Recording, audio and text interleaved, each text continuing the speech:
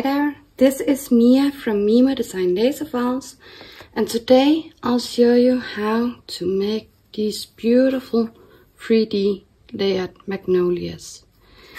I'll be painting this exclusively with watercolor that I got from our local hardware store, supermarket. These are kids watercolor, so it's not a special brand or anything like that, just some cheap watercolor that I found around Sicily, where I'm stationed at. So here's how it looks directly after cutting, but I want to round it just a tiny bit. I pre-sanded my wood. This is poplar plywood, but you can use any. You can use MDF, you can use birch plywood, you can use anything. This is 4mm. So what I want to do, I have these sanding sponges, you might call them.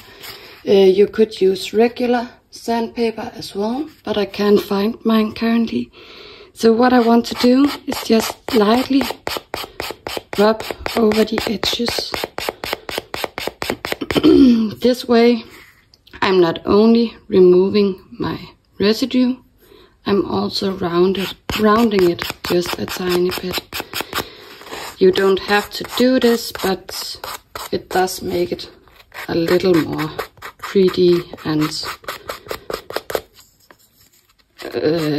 realistic looking. Also, you could use a Dremel or a shaping tool of some sort and make it way more shaped than I'm doing now. You could see on this box that I made, I did the same procedure with this one, and this one is also painted with watercolor.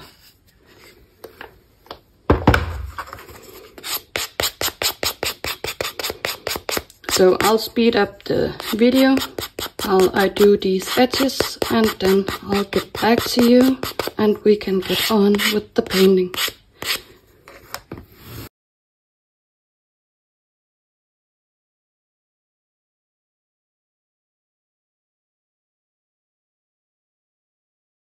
Okay, so once you've rounded and sanded your pieces a bit, it will look something like this. You can sand it more, you can skip it entirely, that's up to you. If you want to use these, what do you call them, sanding sponges, this one is grit 320, I believe. It's very fine. And this is a bit more rough. I think it's 240 or something.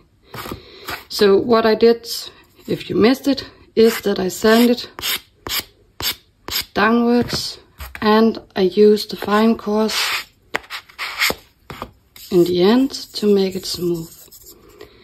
So now that my pieces are smoothened down, I want to assemble them again just to see if there's something that I might want to sand better, especially where they connect and are assembled.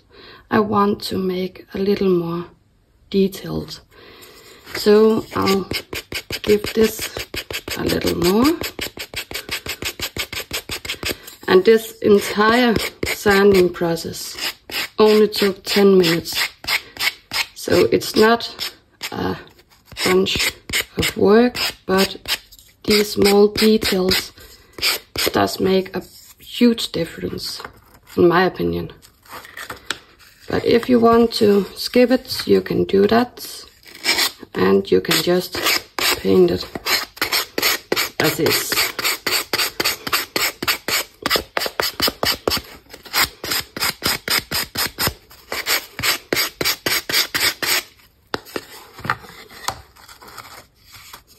So that's better. Also, you can feel it with your finger. I want to feel that they are connecting.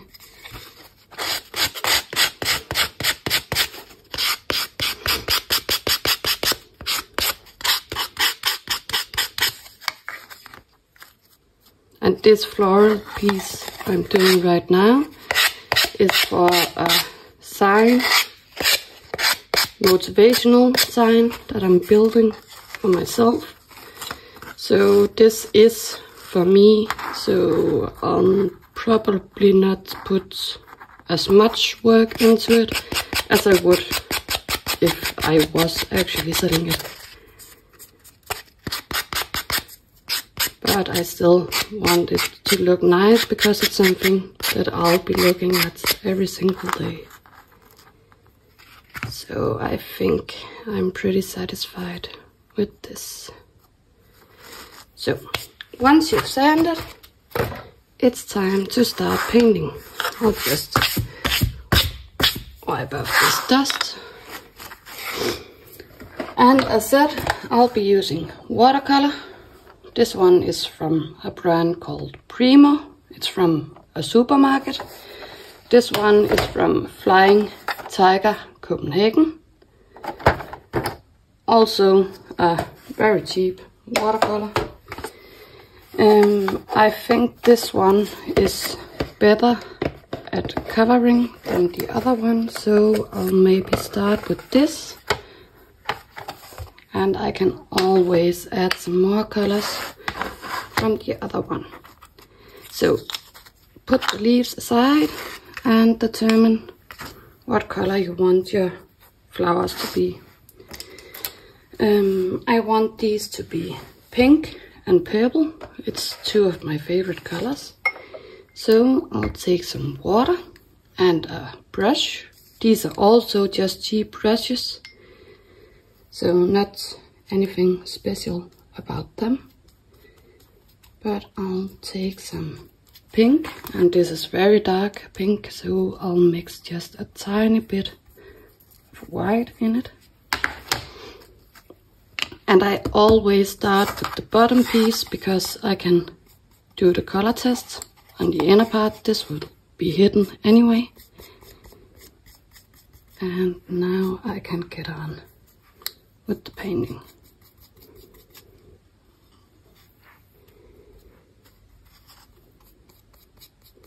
And the great thing about watercolor is that if you make it too dark, you can go over with a lighter color.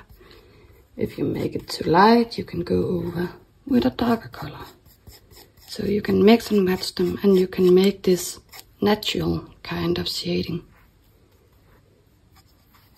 So I'll paint this, and again I'll speed up the video just a tiny bit, so you don't have to watch me doing this for half an hour.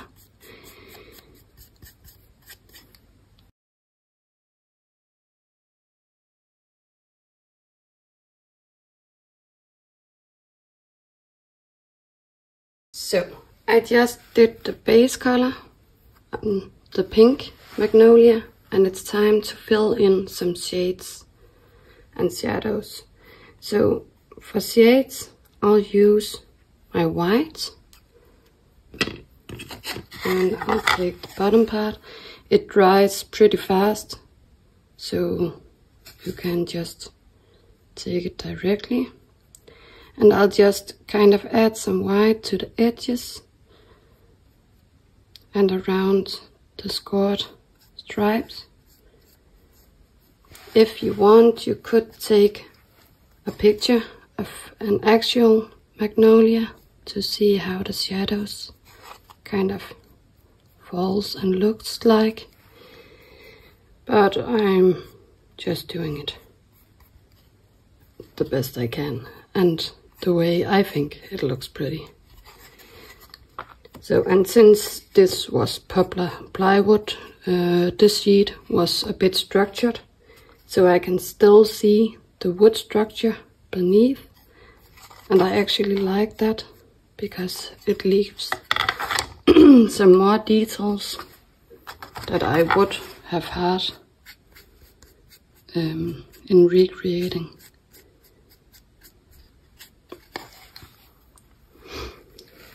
So I'll use this lighter pink, it's almost skin toned, and just go leaf by leaf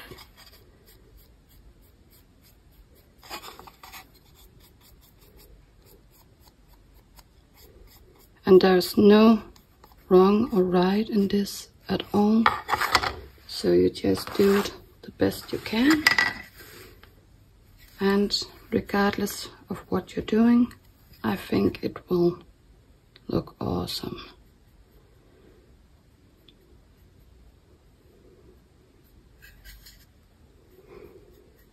So, and these are base shadows. I'll go in and add some more details once this is more dry with a finer brush. And the great thing about watercolor is that these scored marks will still be visible.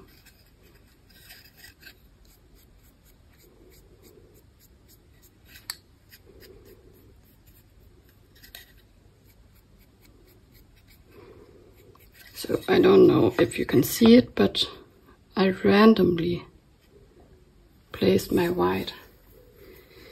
I might want to highlight just a tiny bit more somewhere, like here.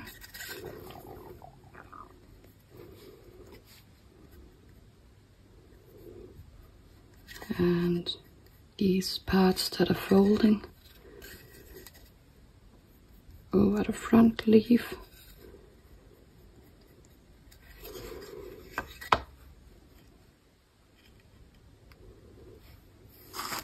Like that.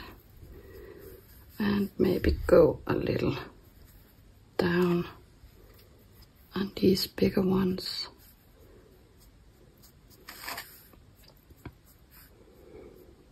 And I'm not at all great at painting. I just do it as I feel natural. So I'm a rookie as well, so you don't have to be scared about playing around.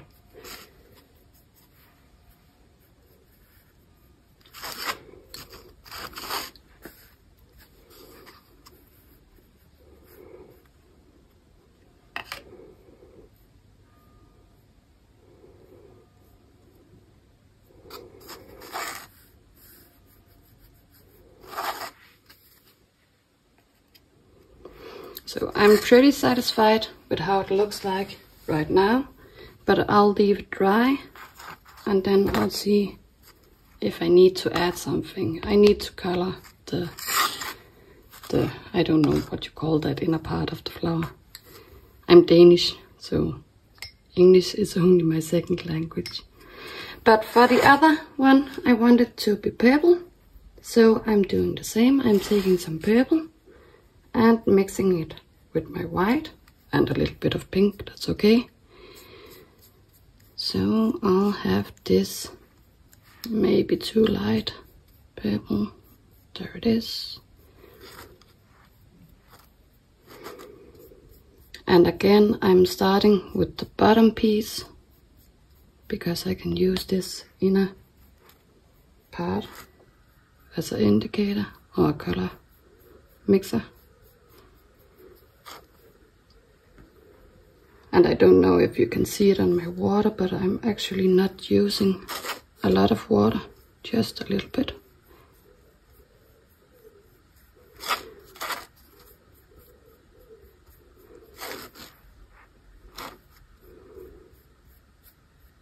And the more coats you give it, the better it will cover.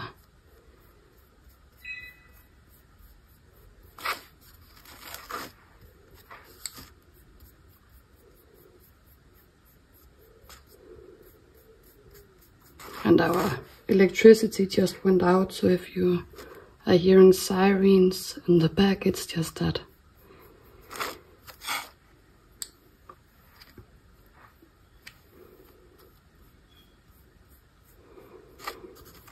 So I think the color is pretty close to where I want it. So this will be the bottom. And now to the top. And I didn't say that on the other piece, but be careful that you don't get too close to the center of the flower, because the yellow or orange or whatever you're using might blend a little too much. But if you get a little stuck, it's okay.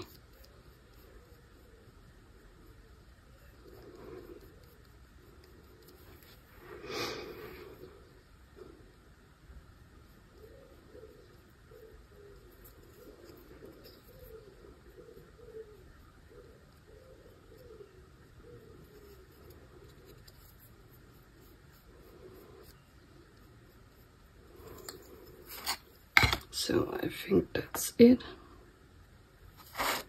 Yeah. And you can always take your flowers and pull them up against each other to see the effects and details. So for this one, I want to make some basic shadows as well. So I'll again take the white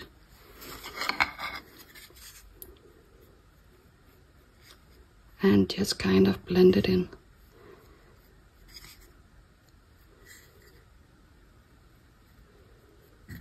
So what you can do as well is use your finger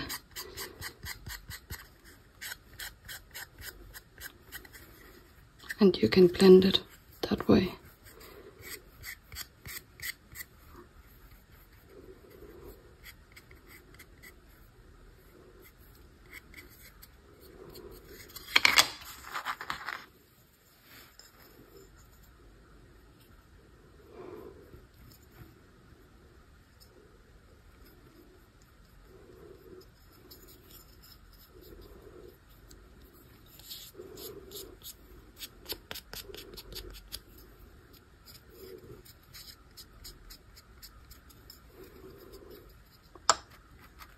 Like that.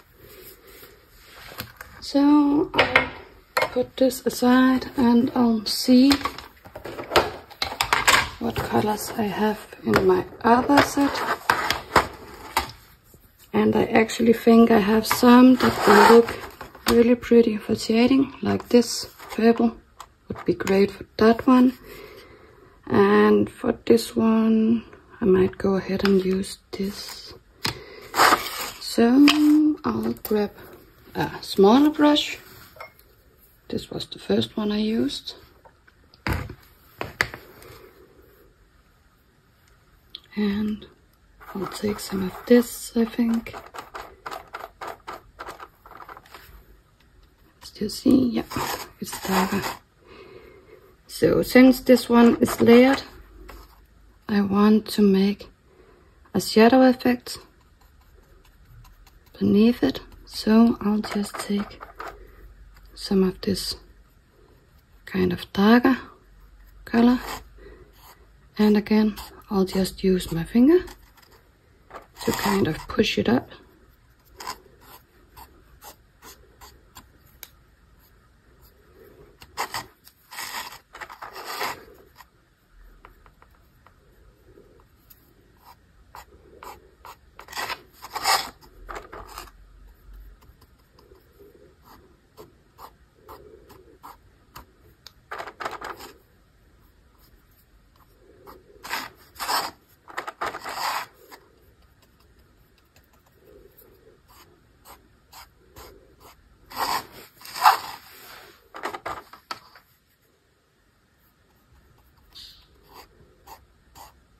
Like that, and again take the upper one to see. I actually want it a little darker. Maybe if I do this one.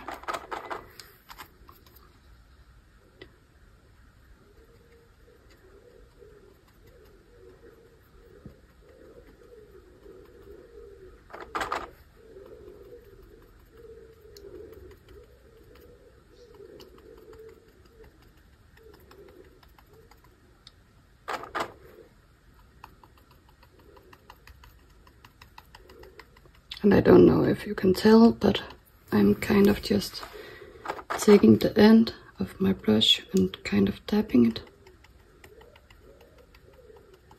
So it will make these lines.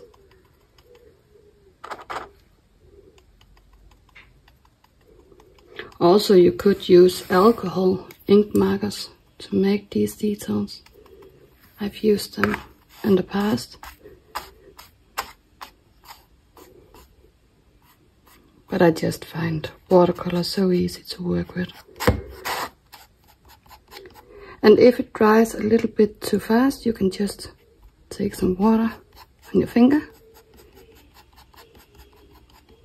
and you'll be able to smudge it again. Like that. So that's way better. So the upper part I also want, but only around the inner floral part here. So I'll just dab it a little bit around it. And again use my finger. And for leaves that are probably shadowed, I'll add a little shading.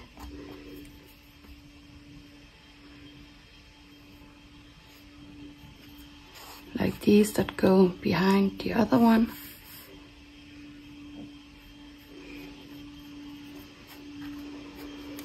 And also the ones that are folding, they would probably make a natural shade.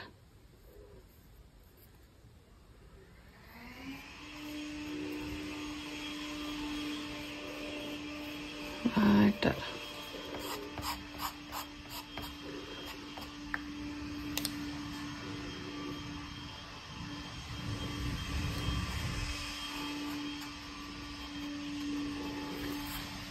So I think the first one is done.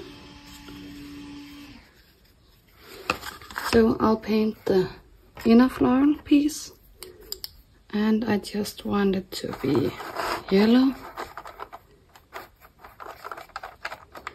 So I'll see if this one will do. Yeah.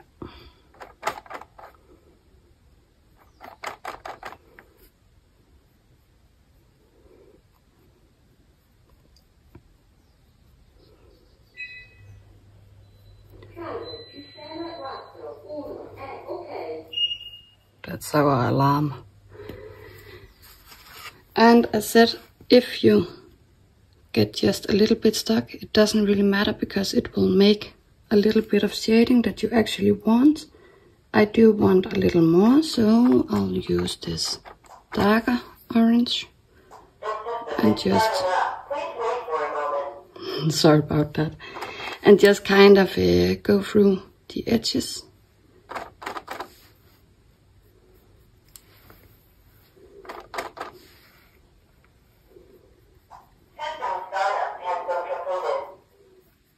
Like that.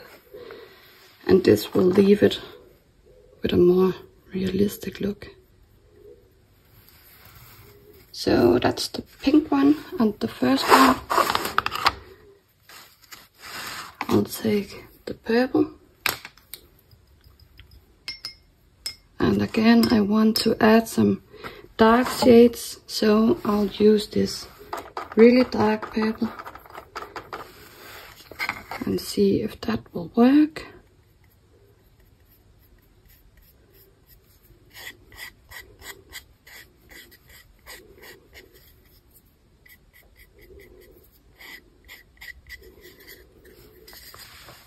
And again, I'm focusing on my shadings where I think that the shades would fall naturally.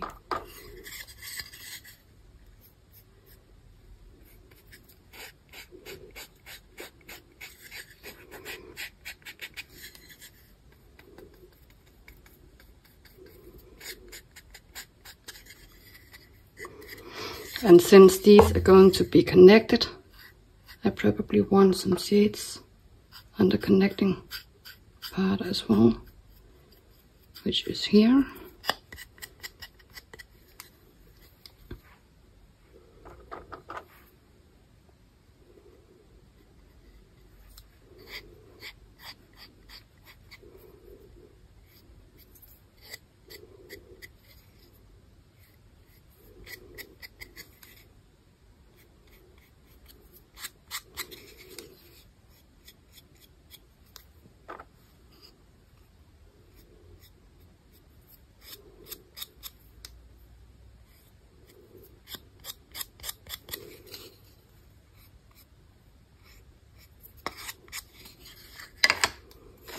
And it might look a little bit messy, but once you get it assembled, I think it usually turns out beautiful. So for the inner part, I want to do the same as I did on the other.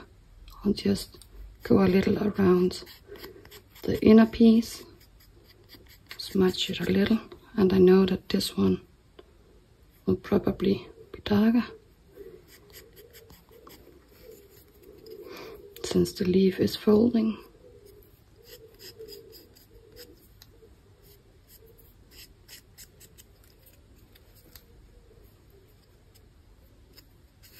So it's really just a matter of playing around. If you think that you got a little bit of the paint stuck inside the scarring, you could use a sharp tool or a knife or a toothpick or something like that, and just kind of take it out.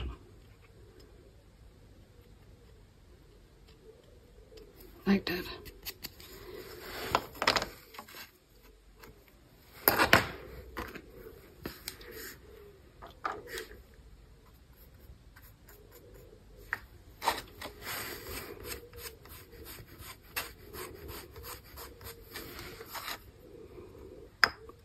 So now I'm just checking to see if I need more shading somewhere.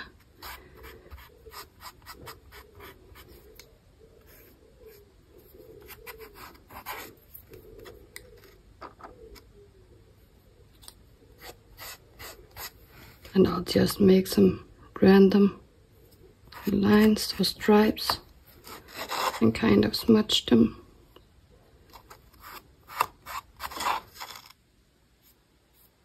Just to give it a little more natural look.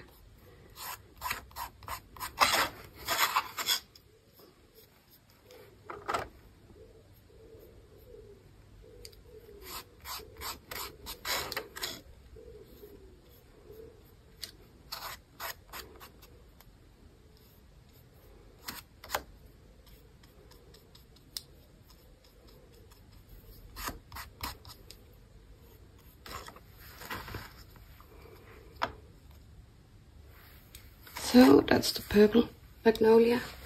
And again, I want the inner piece, but I probably want to make this just a tiny bit darker. So instead of starting with the yellow, I'll start with the orange.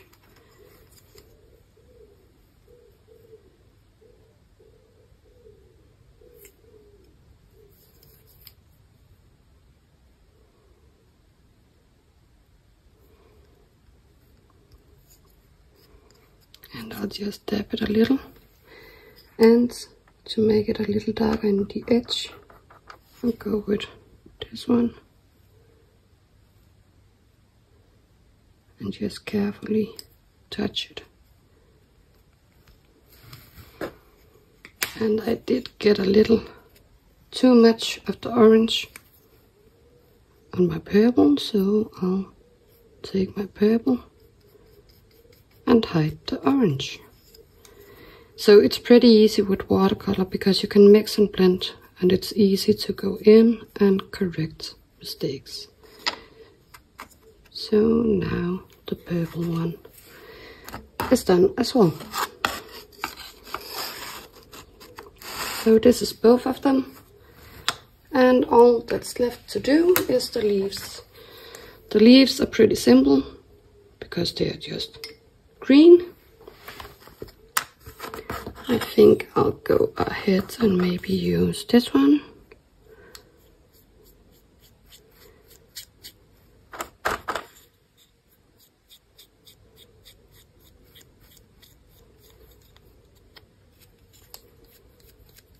It might be a little too olive, but that's okay.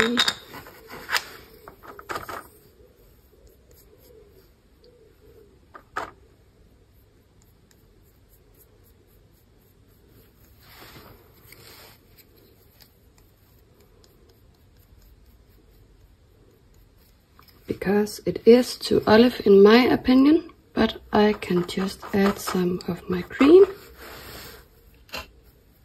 and kind of blend it in.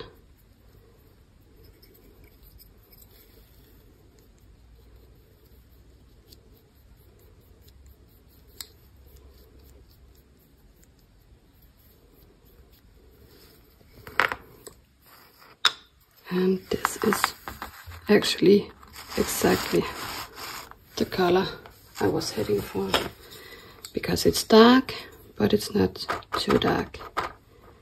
So green on this one as well.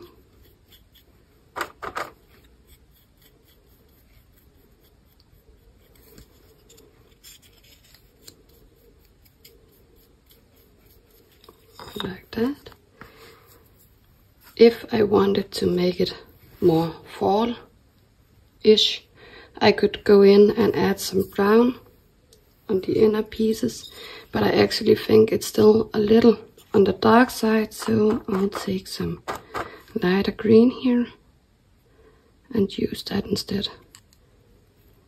So I'm just kind of wiping on the same side as my scored lines.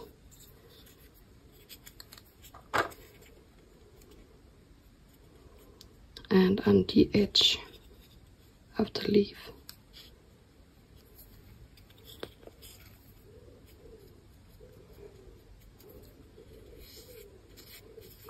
Take my finger and wipe it off.